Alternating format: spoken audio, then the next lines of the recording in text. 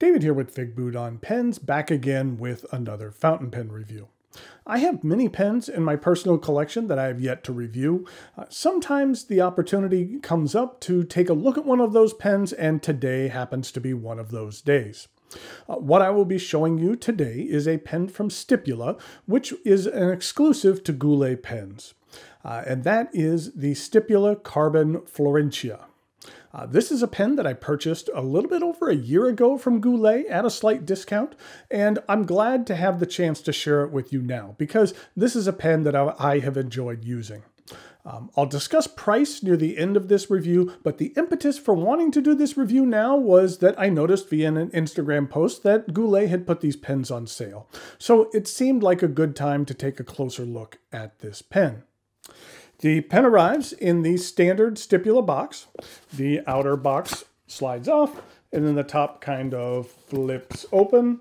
And inside we have a standard use and care guide. There is a certificate of authenticity. This is a numbered edition. And then here is the pen. This is the Stipula Carbon Florentia. Stipula is an Italian brand. Their factory is in Florence. I will admit that Stipula is a brand which personally I had not thought highly of. The main reason being back in 2016 I purchased my first Stipula, the Speed, and while it's a serviceable pen, as my pen education has developed, I came to have a better understanding that there were many other higher quality pens out there in the same price range. So past that model, I really hadn't given Stipula much of an opportunity to change my mind. That is, until this model. I actually have another Stipula in my review queue, which I'll be sharing down the line, and that model is nicer as well, so I'm glad that I gave them a bit of another shot. The pen has a matte carbon fiber body. Stipula calls this their twill weave. It's raw, but it's smooth. And what I mean by that is that it's not coated with resin. It's like the raw material, and it's very smooth to the touch. It's not like a basket weave where you can feel the bumps and indications of the material. I'm a big fan of carbon fiber in pens, and I really like the look and feel of this material a great deal.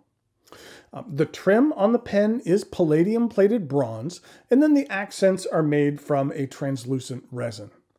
Now, the different portions of the pen are all made with the same blue resin, but depending on the thickness of the material and whether or not there's metal underneath, it can appear to vary in color. So this middle portion here seems a little bit lighter than the other portions of the pen, but it's the very same material. Let's take a look at the end of the cap. It's topped with one of the aforementioned pieces of blue resin and is very slightly rounded. The barrel is straight as well as being rather thick. And then we have the clip. As I mentioned before, it's palladium plated bronze accented with a leaf design. The Stipula logo is a leaf. The reason for this is a bit symbolic, and it alludes to the fact that leaves survive via capillary action, just like fountain pens. The leaf motif is then extended down to the cap band. Something I like about both the clip and the cap band is that they are created with a lost wax casting method. This reproduces something which was originally carved by hand in wax. So the pattern on the band as well as the clip will have little inconsistencies. And I don't mean that in a negative way. I just mean that the pattern is not a carbon copy, picture-perfect design duplicated around the clip and around the barrel. There are slight differences which give the clip and band more of a handcrafted look as opposed to something that's been like stamped or laser engraved. There is a medium-sized step down to the barrel, which is straight, and then concludes with a band and then with a resin extension on the end. This piece is engraved with Made in Italy, as well as the number of the pen. This is a limited edition of 300. And then the end of the barrel is slightly rounded, similar to the cap. The cap twists off with a single rotation. The threads on the barrel are metal, and in the cap, they're resin. And underneath, we have a number 6 stainless steel nib stamped with Stipula, Firenze, which is Florence in Italian, and the continuation of the leaf motif. This is a Bach nib, and it is available in fine, medium, or a 1.1 stub. And here's a look at the plastic feed. The section begins with a pronounced flare, then angles up until it meets those metal threads, which I don't find to be sharp or uncomfortable if your grip should rest on them. And then there is a very small step up to the barrel. I like the size of this pen a lot. The section is a little thick, but very comfortable, and the barrel does have a bit of girth to it.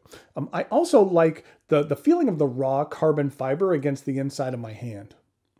The Florentia is long enough to comfortably use unposted. The cap does post, and it does post securely, but it doesn't post that deeply. I find that the weight is well distributed on this pen, so posting it doesn't backweight the pen or throw off the balance.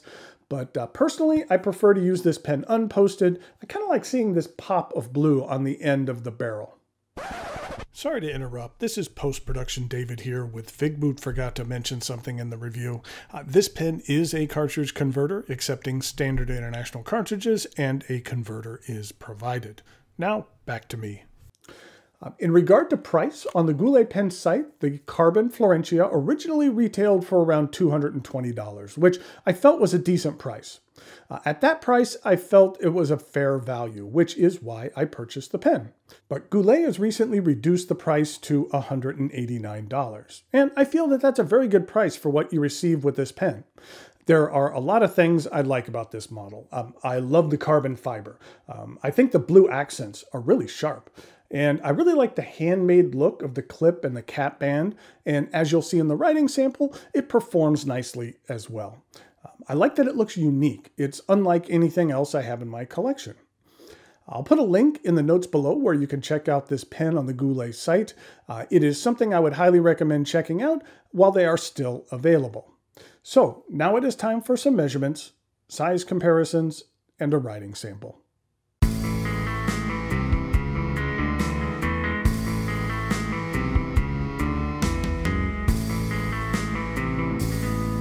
Here we go with some size comparisons for the Stipula Carbon Florentia. Here it is with another pen which was a Goulet exclusive, which was the Montegrappa Chrysiocolla. Then here is a Diplomat Aero. And then here is a Lamy All-Star.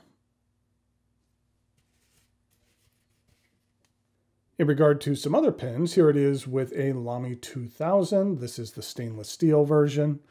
Here it is with a Sailor King of Pen Pro Gear. That's the Sky model.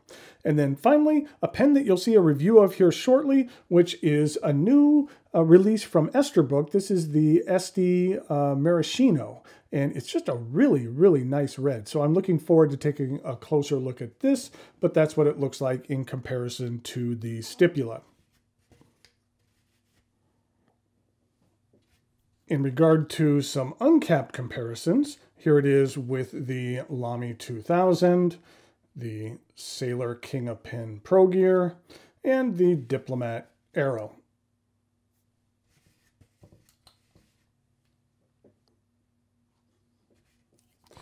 So here we go with the writing sample for the Stipula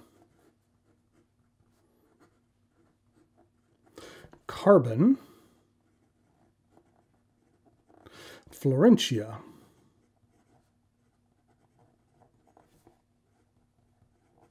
This is a medium stainless steel nib, and the ink that I'm using today was another Goulet exclusive. It is Colorverse Passion. This is what the ink looks like. It's a nice blue that matches well with this pen. In comparison, this is what it looks like with the Monteverde DC Super Show Blue, as well as Noodler's Liberty's Elysium, which was another Goulet exclusive ink. This is what the bottle looks like. These Colorverse bottles are really great. They're really unique. Plus, they're very nice inks. If you don't have any Colorverse ink, it's something that I would highly recommend. Okay, on to the rest of the writing sample.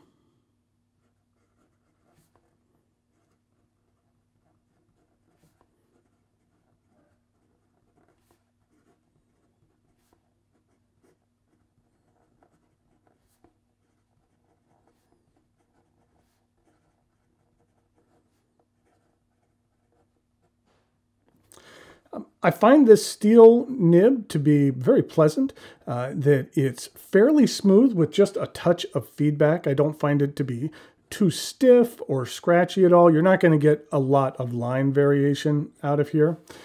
In regard to ink flow, I haven't had any problems with this pen. It's been generous. In regard to reverse writing,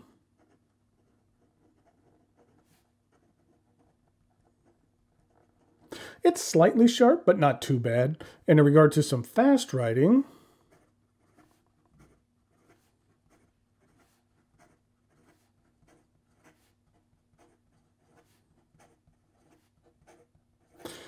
there's no issue with it at all.